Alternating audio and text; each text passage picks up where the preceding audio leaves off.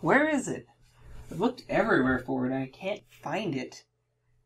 Tyler. Huh? Who's there? Tyler. That voice, it sounds very familiar. I just can't place my finger on it. Tyler, it's me. Game. Game & Watch? What? No, not Game & Watch. Game. Game Gear? No, not Game Gear. Game. The Game of Thrones? Oh god, is it George R. R. Martin? Am I about to be killed? Just let me finish. I am Gameboy Color. Game Boy? I remember you. You're one of my first handhelds. Where are you? Look down. That's really embarrassing. Now play. Play that which was the first game we played together. Okay. Pokemon Yellow. To many people, this is the first Pokemon game they'd played, including myself. Much has already been said about this series, that I doubt more could be said.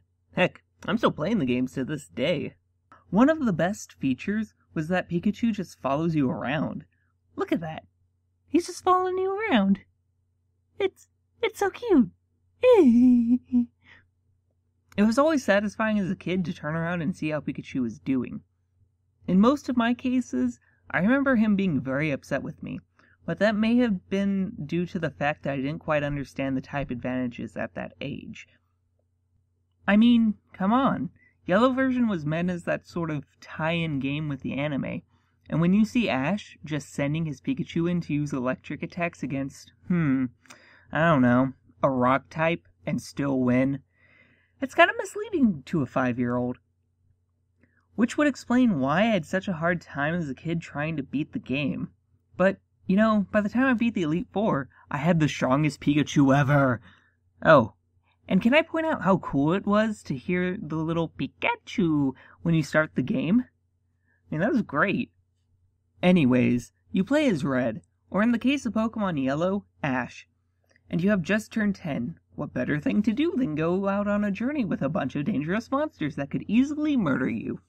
But before you can do that, you're stopped by Professor Oak, who then manages to find a freaking Pikachu in the first route of the game, which is the only, and I mean only, Pikachu you find in the entire game that isn't owned by another trainer. What, does Oak have some kind of weird Pokemon summoning abilities that we don't know about? That would explain why he manages to get a Bulbasaur, Charmander, and Squirtle in the other first-gen Pokemon games when you can't find them anywhere else. Next, you're brought to his lab, where upon arrival, you meet your rival, Green, Blue, or in my case, Gary, who impatiently takes the only Pokemon left, like a dick, and then rubs it in your face. After that, the game is rather simple. Go to the routes. Go to the towns. Go to the gym leaders. Go to the other towns. Go to those gym leaders. Beat them. Get a badge. Get enough badges. Go to the Elite Four. Beat them. Simple. And, also catching adorable creatures that you force to fight each other. I'm sure nothing that I say about the Pokemon series will be new or creative enough to make it seem even more of a well-developed series with a rich world and great gameplay. A lot goes on behind the scenes of a Pokemon game. For example, Giovanni isn't that bad of a guy. Yes, he does run a crime syndicate, but it is heavily hinted at that he is trying to get the Master Ball from Slivko to try and stop Mewtwo. You don't even get to know how important the constant meetings with Giovanni and Team Rocket are until you make it to the last gym, and after braving its challenges, you see him, the leader of Team Rocket himself, Giovanni. Then you make your way to the Elite Four, fight the hardest Pokemon battles of your life, and you become the champion. After, you fight your rival, who has fully healed Pokemon, and you don't, and it's lame when he just completely kills your Blastoise, and you're just like, I'm all out of revives, Sorry. Lost my cool. Anyways, eventually you beat him, you become the champion, hooray! And then you can go catch Mewtwo. This game is a classic, and definitely worth giving it a shot if you haven't already played this 16-year-old game. Tyler, I just checked your progress on your most recent playthrough, and it looks like you didn't even make it to Brock. Well, yeah.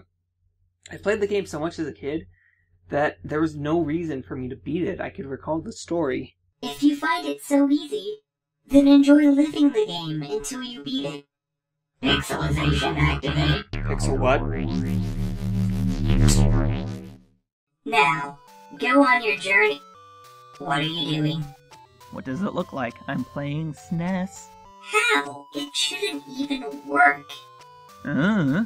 If you don't go, in the next 5 seconds, I will erase you from existence. You wouldn't dare. Try me. Alright, I'm going. Why am I not running? Oh no, no running shoes.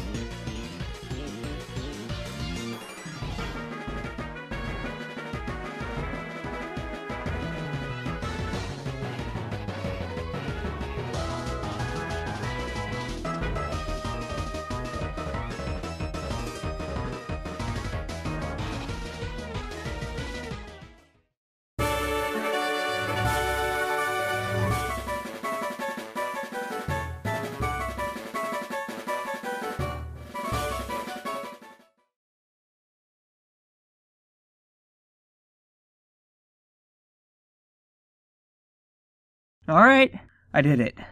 I beat the Elite Four. Are you happy now? So, did you catch all 150 Pokemon?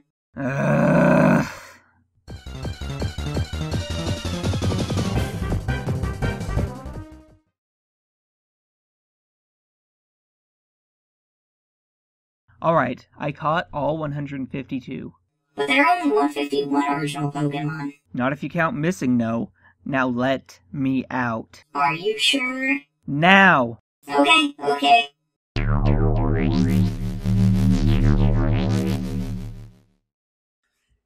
You know, Game Boy, I've learned a very important lesson. And what would that be? Oh, that I'm taking out your batteries until you can learn not to force people against their will to do something! What? No, I need my batteries. You can't do this to me. I have